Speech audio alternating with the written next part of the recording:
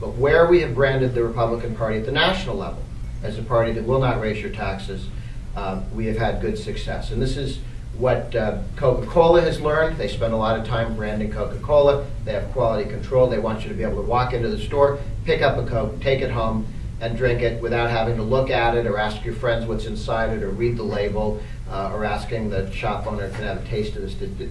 You know what's inside. You take it home. But if you get home with your Coke bottle and you're 2/3 of the way through and you look down at the Coke bottle and you see a rat head in what's left in your Coke bottle, you don't simply say to yourself, I'm wondering if I'm going to finish the rest of this particular bottle. You wonder about buying Coke in the future or ever, and you go on local TV and show the cool rat head in the Coke bottle to the local TV, and all of a sudden Coca-Cola has a problem. Because it damages the brand for everybody. Republican elected officials who vote for tax increases are rat heads in a Coke bottle. They damage the brand for everybody else. This is not a victimless crime. This is not something, oh, so sorry, Fred's over here raising taxes, how sad for Fred and his family. It hurts everybody else. So step one, don't raise taxes. That is the necessary but not sufficient condition for advancing liberty. Step two, something we've had not as much success on, is don't spend so much. And the second challenge is the one that is before us. How do we get elected officials in Washington, at state and local level, to stop spending so much money? First thing that Obama and Reid and Pelosi did when they got to Washington, D.C. was that stimulus package, which was just an effort to spend $780 billion. I mean, the reason was that if they took $1 out of the economy over here through debt or taxes and spent it over here, that would make us rich. If we do it 780 billion times. Imagine Reid, Pelosi, and Obama standing on one side of the lake with 3 buckets, and they get a bucket of water, and they walk over to the other side of the lake and hold a press conference in front of the TV cameras, and they pour the 3 buckets of water into the lake, and they announce that they are stimulating the lake to great deep depths. And we're going to do this many, many times, and the lake is going to get deeper. If you believe that at the end of 780 billion iterations of that, the lake is deeper, then you will believe that taking money from people who earned it and giving it to people who are politically connected creates jobs. It's nonsense. It doesn't create jobs. It just creates disincentives. It was just to get the government to put more money on the table so the Democratic precinct workers could get paid off. This lust for additional resources is a huge challenge. Now, I would have told you 10 years ago, 5 years ago, 1 year ago, that the sad truth in American politics is you cannot get the American people fighting mad about spend too much.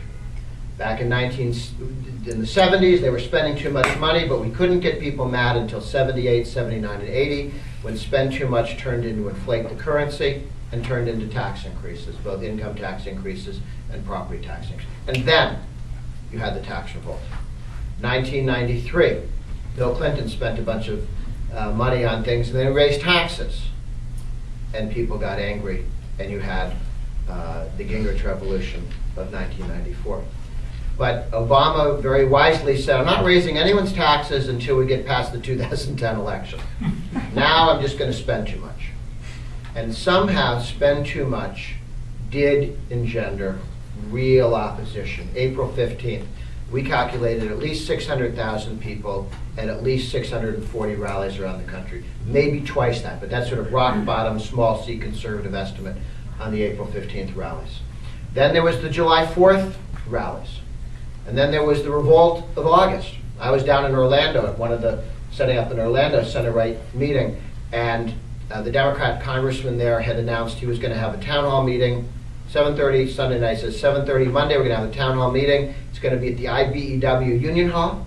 The Democrats had a committee meeting 2 hours before the town hall meeting. So in a room that fit 120 people, there were 90 Democrats sitting in the room when the doors opened.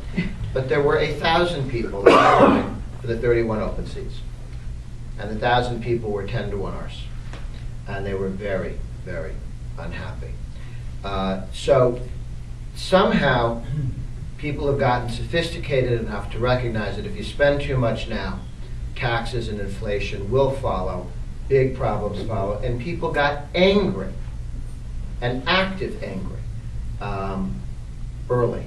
And not just one time, but in April, and in July, and all across the country in August. And again on September 12th, we're going to see that. So there's this huge effort, and I think this is extremely helpful because it means perhaps we can turn spending into an election issue that can defeat people who spend too much in 2010 and 2012. Now, looking at fighting the spending issue, we need to decide how can we help elected officials withstand the pressures that they face. For a long time, I've heard people say, well, we elect these guys, they ought to have backbone. We ought to find guys with backbone and send them to Washington or state capitals. And I'm in favor of backbones. People are mammals, they have endoskeletons. They have their skeletal system inside their body. And that's useful. But it also means you can't see it to see how strong it is. What it also means is if you take a human being and put them 200 feet under the water, 300 feet under the water, the level of pressure there just crushes people. Even people with really good backbones get crushed. You can send very good people to Washington, D.C. and to state capitals, and the only people they see all day are people explaining that they need to spend more money. And the pressure is not reasonable. When you send even very strong people with functioning backbones underwater, you give them suits that protect them. And what we need to create, and that's why the Ocean State Policy Institute and the center-right meetings are there, we need to create institutions that create an exoskeleton. Now, an exoskeleton is what clams and lobsters have. The shell's on the outside. You can go very deep in the water as a clam and make it. We need to create exoskeletons for our elected officials to counter the pressure that the inhuman pressure, the unreasonable pressure that we know we're sending them into when we elect them to Congress or the Senate or the presidency or to mayors or state legislatures or as governors. And that's what I think April 15th and July 4th and the revolt of August and 9/12 is doing for us.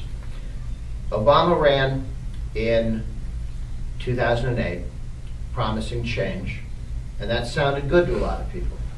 But they heard one thing and he meant another. They wanted somebody to change Washington. And Obama and his team plan on using the power of Washington to change America. They don't like America as it is. They want to use the government to change it. Americans are not happy with Washington and how big our government's got, and they would like to use the strength of America to change Washington.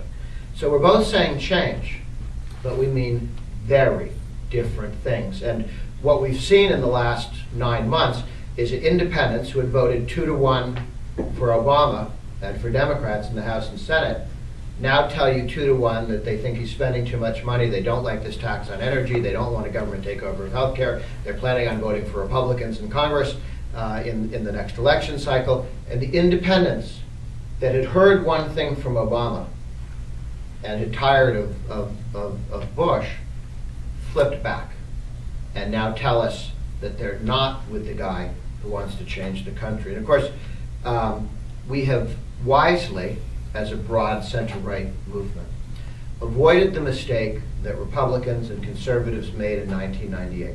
1998, we focused on Bill Clinton. And we said, Bill Clinton is a very icky person, which was true. But having convinced people of that and spent tens of millions of dollars of ads, people said, you know, you're right, Bill Clinton's a very bad person, he treats his wife very poorly, I wouldn't want him anywhere near my daughters, I'm not going to go vote for my Democratic congressman. Because you haven't given me an argument against voting for my Democratic congressman. You gave me an argument about how unpleasant Bill Clinton is personally. And this is